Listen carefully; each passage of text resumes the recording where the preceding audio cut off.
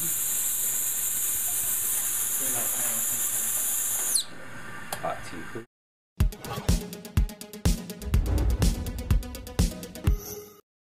Tekla Perry, and I'm in Hayward, California at Western Pacific Distributors with Li Huang, the inventor of the TurboPot. Mr. Huang is a physicist by training, and he decided to take heatsink technology, turn it upside down, and use it to make cookware more efficient.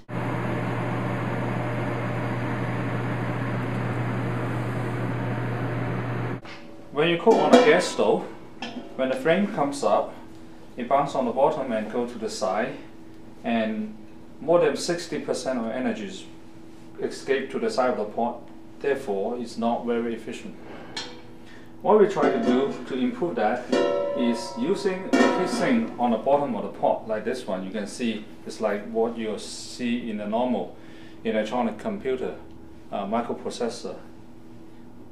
And normally, it spreads the heat to the air and cool down the microprocessor.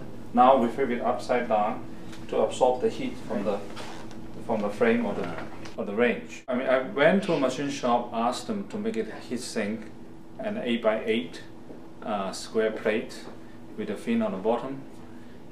The next step we do is extrude the heat sink like this, and water jet cut in a circle, and weld it to the normal pot. That was that's our second prototype, and this is the third iteration of our product development, and it came out to be pretty nice, and now it's in the hands of a lot of chefs and restaurants in the food service industry.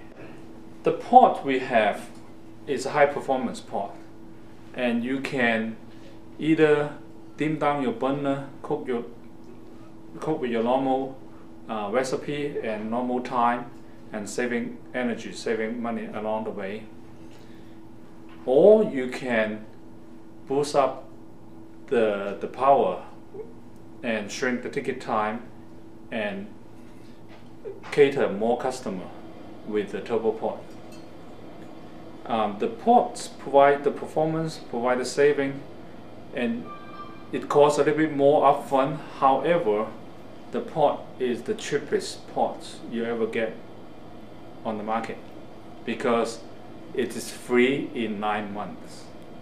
This one probably about 40 bucks, and the typical pan may be 30 bucks, but this one will cost zero if you use it for 9 months in the kitchen.